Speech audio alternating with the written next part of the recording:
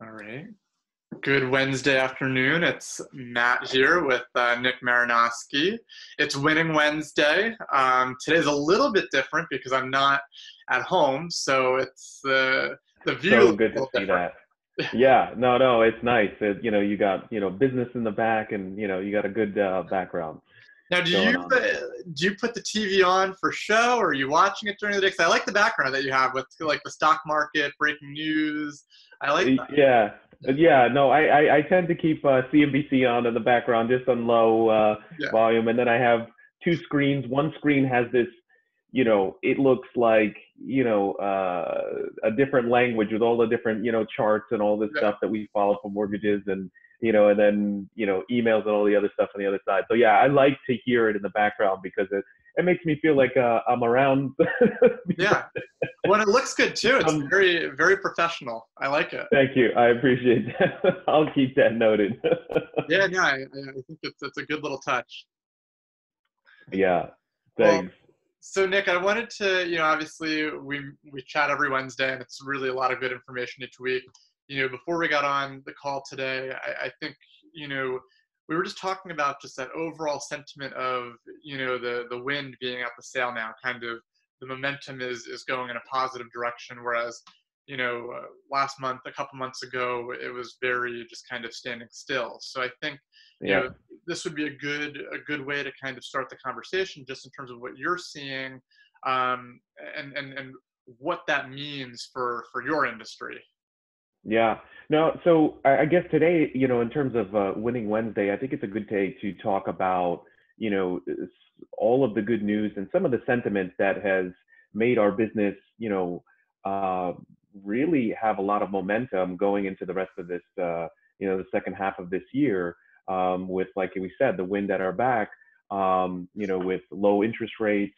I just read about the national home buyer sentiment that increased from a low in April when people were stuck home. So a lot of people think it's a good time to buy. More than half of the country does. Um, and then there was an increase in the people that thought it was a good time to sell. So that's a big deal. And then we're seeing all of that. All of this data makes sense because we're starting to see that. One of the data points that I picked up from our business, because we're right there in the middle of the market. So last year, our average loan amount for purchase applications was 332,000. Hmm. This year, it's 350,000, which represents an increase of 5%, which seems logical because if home prices, increased in value, that's a positive step. But Yep. the biggest difference is that with the interest rate, even though people are borrowing more, that payment ends up being about $70 less than it was for last year on that average loan amount. So with the interest rates of that time. So it's basically like this year people are borrowing more and still paying less, which was like a nice surprising fact that I think is important for everybody, to realize in this market is that even if home values have gone up, the cost of home ownership has gone down. Yeah. Um, on average. And then on top of that, again, we've seen an increase in purchase applications of 9% from where we were, last year, which I think, goes, hand in hand with what you're saying Yeah. on, on the increase in showings. Yeah. You shared that fact with us that maybe it wasn't, we weren't live yet, but, that you guys have higher amount of showings that you did the same time last year, which is really good. It's really exciting. It's nice to see, people are excited and we haven't, skipped a beat. Like it doesn't feel like, Yeah. a pandemic with the way that, people have been able to adjust, and as long as they're working and and doing their thing, I think that this time home has really made people want to buy home. And so the people, like we've been saying, the people that haven't, that are currently rented and they've been stuck in their house for 3 months, they're like, Yeah. wow, I need to buy something. Or maybe the house is just not the right size anymore for a Yeah. growing family. Like there's things that, people realize that home really is important, especially if you end up, if if this if the if this situation changes for people in the future where remote office working continues. I mean, Yeah. I think I also read another important stat that roughly 67% of office workers would like to work remote Yeah. as of right now. So anybody, thinking that people are going to just jump back to the office, I mean, Gatorade doesn't have an immediate plan to, make people go back to the office besides like a skeleton, crew that's actually, that has to be there. But we've, done great by, doing this way. And I think it's also helped us because we're then able to, from my perspective and the things that I've been working on, is we've been able to hire some more remote employees Yeah. and pick up, really great talented people, which has been, part of our thing as of this year, recruiting, not only, MLOs, across the country, but also operations people that can kind of help us, because we realize, all of this adjustment, we don't have to be there. And so, we're ready to serve, I mean, to get, these loans done. We're noticing, rates that are still sub 3%, which is, lowest on record. So if you can't, you know, find that this is a good time, to buy, there might not be a lot more, that are better than this. And I just love that the sentiment is going up. Well, and it is a huge difference. I mean, what you just said is it'll be interesting to see, and we might have talked about this a little bit last week, but the direction in which employers go. Like I know, for example, my brother-in-law works out at Facebook in California, and they basically already said that they can work from home for the remainder of the year. Um, if the work environment changes, or just the perception of, not even the perception, the reality of how many days somebody needs to go into the office, in our world, if you worked in New York City, or if you were commuting super far, the commute may not be as much of a variable anymore. Because if you're working remotely a couple days a week and you're commuting a couple days a week, if you have a really nice property, a really nice place that you want to live, you're probably going to bite the bullet and say, you know what, I can drive an hour both ways 2 days a week. You know, Yeah, it's a huge yeah, difference between 5 days a week. So I think it'll be interesting, because, similar to what you were just saying with some of the stats in the mortgage industry, on our sales rally yesterday, we were pulling up some stats where from May 2018 to today, so essentially 2 years later, the median sale price is not that different. Like the for sale price, it's actually pretty consistent. So it's interesting to see what sector of the market is actually selling, and which sector of the hmm market isn't selling. And I think that's something that you kind of touched on a little bit too, and what you were talking about with your stats. yeah, yeah. I mean, I see it as allowing people more leeway. So if you were selling a house in a certain town, you might have a certain buyer pool because people needed to be within a certain distance from work.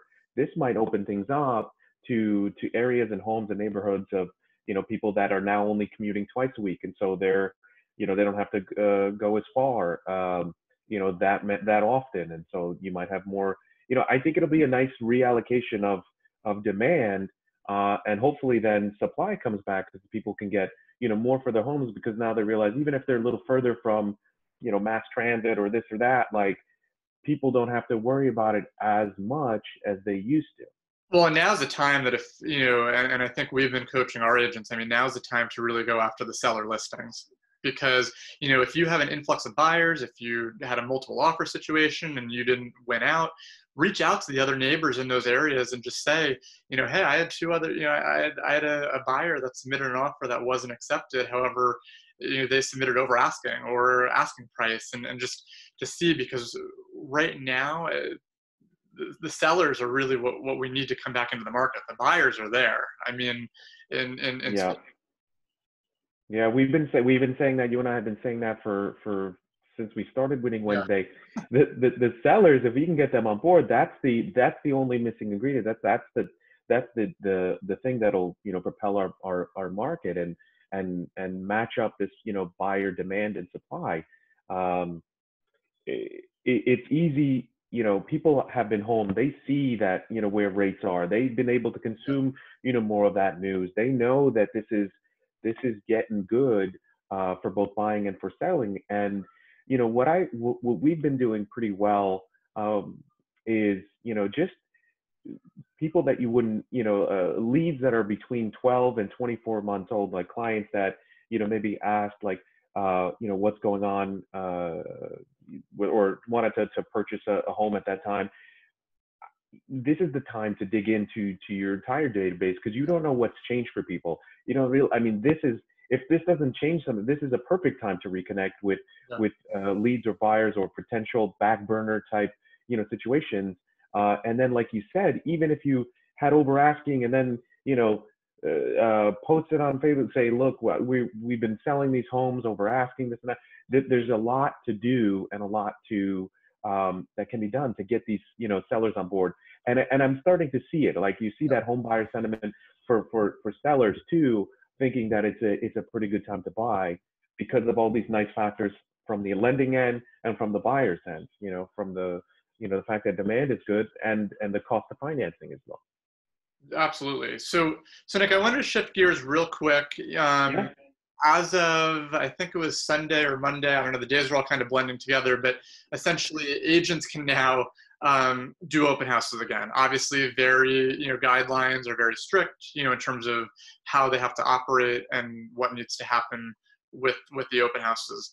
Now, I believe prior to COVID, you would support agents with, marketing materials like flyers and stuff like that for open houses. Can you just refresh, like, what services you offer in those realms? And, because obviously, do I think there's going to be a ton of open houses this weekend? No, I don't. But I think Right. gradually, as we've been saying, the momentum is shifting back in the other direction. Um, Yeah. what talk to us about what you can provide and support with our agents in that area.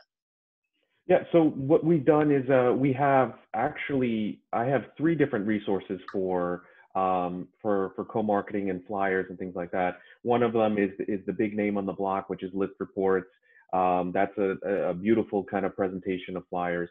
But we have a second software program that allows us to do flyers with actual financing information on them, because I think it's important now.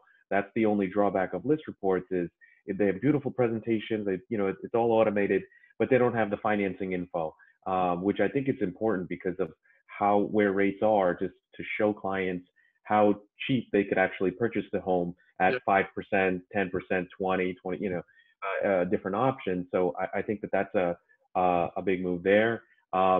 We have a lot of co-marketing flyers if people want to share info, not just about specific open houses, but also if they just want to share news and highlights, we can kind of co-brand some stuff like that. But for open houses, I think it's slow and steady. We have those tools and resources for what they need. I think the last open house that I was at was probably around March. Mm-hmm. I actually showed up, and that was with Sam Valentine with Ronnie.